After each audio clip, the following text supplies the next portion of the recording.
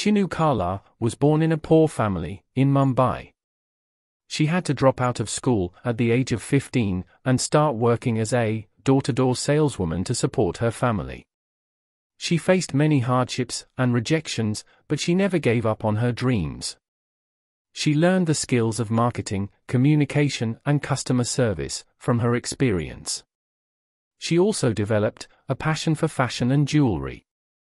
At the age of 18, she married a businessman and moved to Bangalore.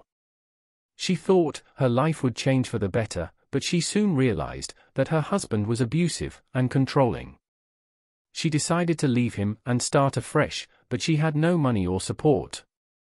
She had to live on the streets for a few days, surviving on 20 rupees a day. She then got a job at a call center where she worked hard and earned 6,000 rupees a month. She saved some money and started her own business of selling artificial jewelry from home. She named it Rubans, which means ribbons in French. She used social media and online platforms to promote her products and reach out to customers. She also participated in exhibitions and events to showcase her designs. Her business grew rapidly, and soon she had a team of 15 people working with her. She also opened her own store in a mall in Bangalore. Today, Rubans has over 1,000 products, ranging from earrings, necklaces, bracelets, rings, hair accessories and more. The brand has a loyal customer base and a turnover of 8 rupees crore per year.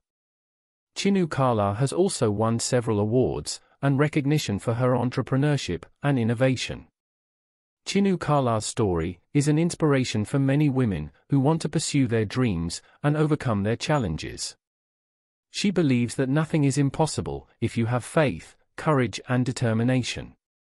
She says, "I want to tell every woman that you are the creator of your own destiny. Don't let anyone or anything stop you from achieving your goals.